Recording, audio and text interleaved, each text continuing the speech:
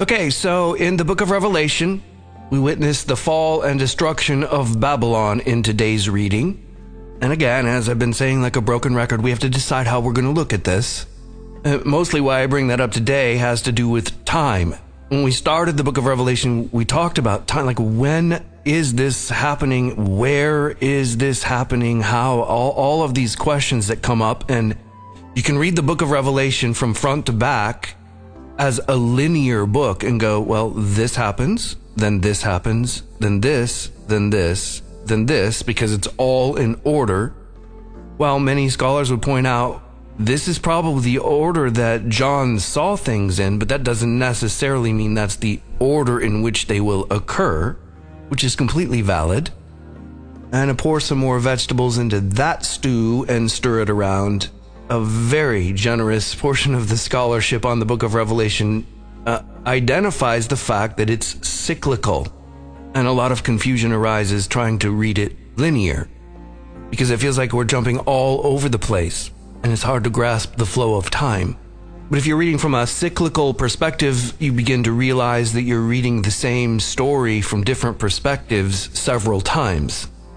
So we read of the judgment and destruction of Babylon, but Babylon has been a theme that we've been kind of traveling with throughout the book of Revelation. And we've looked at literal views of it.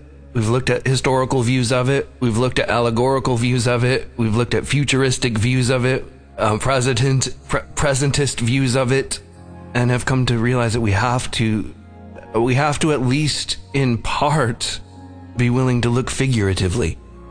And so Babylon figuratively represents ancient Rome, likely from the perspective of John, the writer, and the time that John was writing in.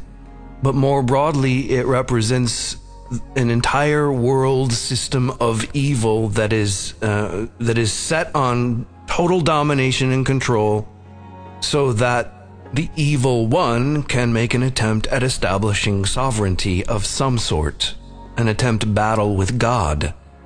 So figuratively, what we read today is the judgment of that entire system. The facade of this world system is exposed for the facade that it is, and its underpinnings are exposed. The skeleton is exposed, and at the core, there is only evil. The serpent, the evil one, has been guiding this all along, and in this judgment, it is completely exposed. And then another angel from heaven calls God's people out. Come out of Babylon, my people, so that you do not participate in her sins and suffer from any of her plagues. This is patterned after Isaiah's prophecy in the 48th chapter and the 52nd chapter, but also from Jeremiah, where we're told in the 51st chapter, come forth from her midst, my people. And since we're talking figuratively, we're not talking about God's people fleeing a city, like literally fleeing from a city to try to hide somewhere else. Rather, this is a call to not participate in the sins that brought, like the evil that brought the whole thing down. Don't participate in any of that. Which doesn't mean don't go to the grocery store, buy groceries, don't buy clothes, like don't participate in the economy. Like that's not what's being said here. This is a spiritual thing. Do not get involved with the darkness. It is being exposed. It is being judged. It is being done away with. Don't find yourself in that camp. And this understanding goes all the way back to the church fathers. And it's been pointed out that this is likely a parallel or a reference to clean and unclean, a concept that's introduced in the Torah and that follows throughout the entire Bible. So although this isn't speaking in reference to physical cleanness and uncleanness by the Torah, this is talking about the same thing spiritually. Get away from what is unclean. Don't touch it. Don't make yourself unclean. Don't disqualify yourself. Stay away from it. Stay away from evil altogether. And then judgment comes, and it affects everything. The great and powerful who had participated with Babylon, who had participated in this darkness, who had grown rich because of it, who had found fame and prestige because of it, they're all standing back watching the whole thing fall apart. And they lament because of the implications.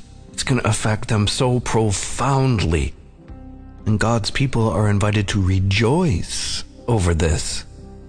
Not in an arrogant or insensitive way, but rather this system of utter evil that had dominated and had done everything conceivable to stamp out the gospel and the witness, the lampstands, from the earth, to do away with God's people completely, has failed.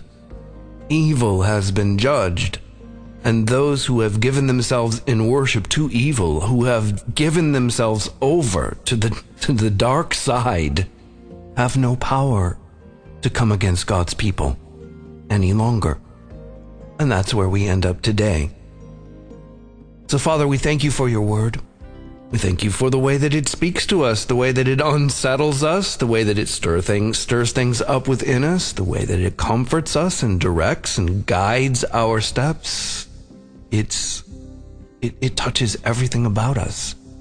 And we thank you for the gift of it. And we invite your Holy Spirit to plant these words deep in our lives. Help us to hold on to the hope that Babylon will fall, that evil will be eradicated from our experience ultimately. And help us to stay true and keep the light burning. And Father, part of that is certainly not stirring up anger that produces a fight for no reason. It is sure to happen, just like churning milk or punching a nose. And so we take that to heart as well as we move forward. Help us to remember the proverb that tells us a gentle answer turns away wrath. Come, Holy Spirit, we pray in Jesus' name. Amen.